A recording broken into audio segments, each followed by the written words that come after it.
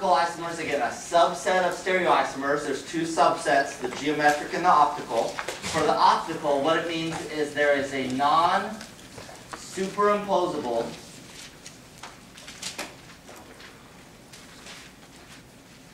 mirror image. Again, you're going to see this in OChem and bio because a lot of biomolecules in our bodies are optical isomers. Okay, what does that mean? Take a look at your hand, your right hand, and your left hand. They are mirror images of each other. Okay, but they are not what's called superimposable. You can't take your right hand and impose it on your left. There's no way. You could do this, but you got your palms on the wrong sides. Okay, so these are non-superimposable mirror images. You can have superimposable mirror images, like my right hand to your right hand would be kind of superimposable images. They might not be mirrors. Other mirror images like that are superimposable, like one coin to another coin. They could be mirror images, but they're imposable. So optical isomers is when they're not imposable, meaning you have two, they look exactly the same in the mirror, but when you try to put them together, they're not imposable. So there's a handedness. There's right-handed and left-handed molecules. Or you might have heard of like D and L sugars. D and L sugars are this handedness thing. So there's right and left-handed sugars, everything. They're all over the place. All kinds of biomolecules are right and left-handed.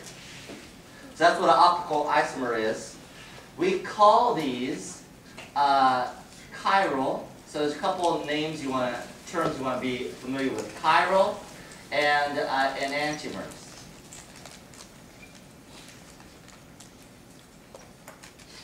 Okay, let me show you how to use these terms. Chiral. If I have two non-superimposable mirror images, then my right hand is chiral and my left hand is chiral. Okay. So they're both chiral. That's just a term to refer to one of them. Enantiomers is another term that refers to both of them. So my right hand and my left hand are enantiomers of each other. It's kind of another way of saying optical isomers. Okay, but a common term is enantiomers.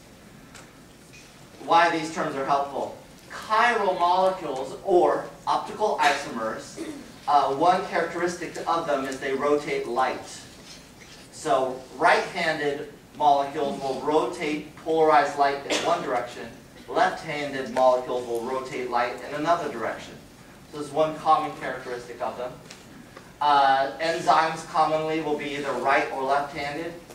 And so they'll be able to appropriately catalyze a reaction where, let's say, a right-handed enzyme will catalyze a reaction where the left-handed enzyme, even though it looks really similar, like your right and left hand do, that might not be able to catalyze that same reaction. So chirality, or something being chiral, is significant. So we want to be able to determine, is something chiral? So let's take a look at this. Stereoisomer is really an optical isomer.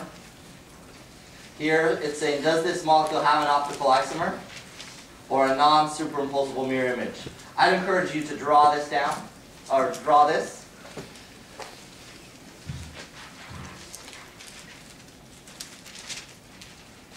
And what we do to find out, does it have an optical isomer, we draw this right here. This is our mirror. So the vertical line here is our mirror. And what we're going to do is try to draw the mirror image. You can try to do that now if you'd like. If you're not sure how to do that, I will unveil momentarily here. So we want to try to draw the mirror image. I will unveil. Here is the mirror image. You can kind of see through this. That's unfortunate. There. Okay. So you draw the mirror image. And what you have to ask yourself is, are these two superimposable? Or are they the same thing? And you think about that for a second while I try to make a little molecule for you that you can kind of take a look at and figure out for yourself.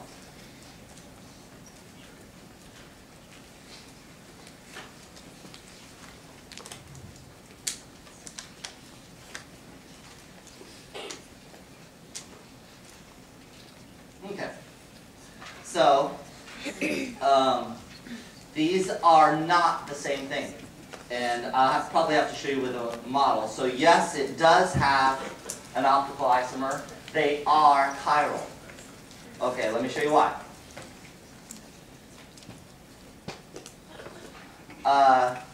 So if you try to rotate this around in space, however you want to do it, it would not be this. These are different, just like your right hand and your left hand are different.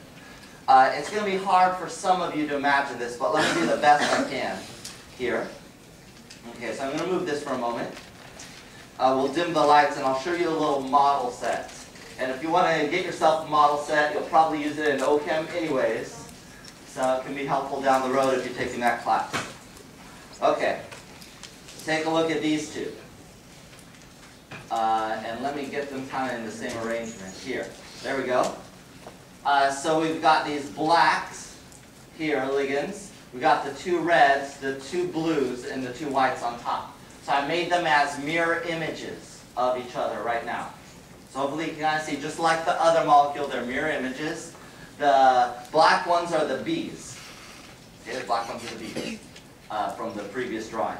If I try to rotate this in space to make it just like the other one, you'll see I will never be able to get all the colors to line up perfectly.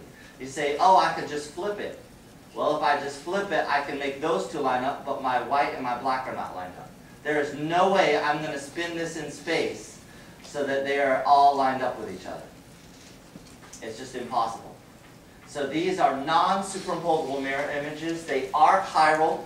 They are both called enantiomers of each other, and they're optical isomers of each other, to use all the terms. So each one of these molecules are chiral. They're enantiomers, and they're optical isomers. They're not superimposable. Now, for those of you who are not visual, how the heck do you figure this out? Well, that's the ideal way. If you can visualize it, spin it in your mind, or redraw it, that's the ideal way to do this. If you can't do that, I'll give you a couple rules of thumb. Are the B's cis, trans, FAC, or mer? The B ligands. They're FAC. You see that? They're FAC. Whenever you have octahedral with a FAC, and the other ligands are all different, so A, C, and D are different than B, it will always be chiral. So if you have FAC, and the other ligands are different, it will always be chiral.